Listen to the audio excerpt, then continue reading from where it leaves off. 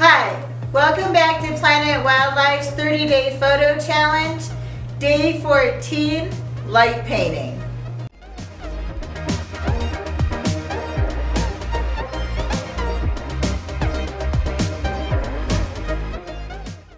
Day 14, light painting. Now light painting, by definition, is an outside thing, but it was really cold last night and we didn't want to go outside. So we decided to film it in the house. Getting a dog to hold still for a 30-second long exposure is next to impossible.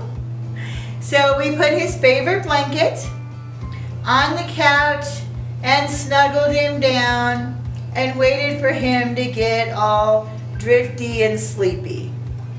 While he was drifting off, we set up the camera. We put it on full manual. We set the ISO to 100.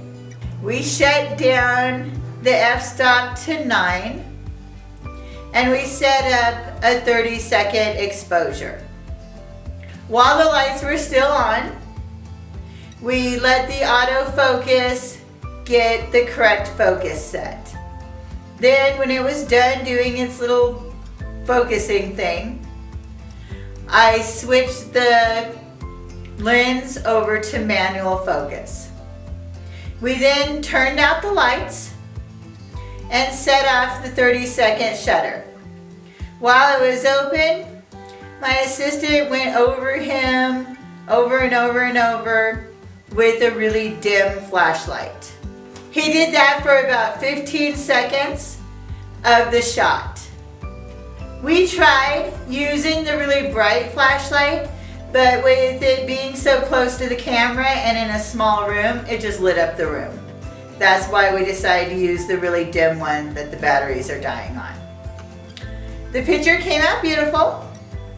In post, literally all I did was crop it. This is how it came out of camera. Come back tomorrow for day 15, which is color water drops. This one's been difficult.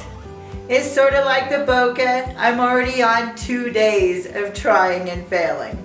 So come back tomorrow and see, did I finally succeed or am I gonna fail at a picture? Bye.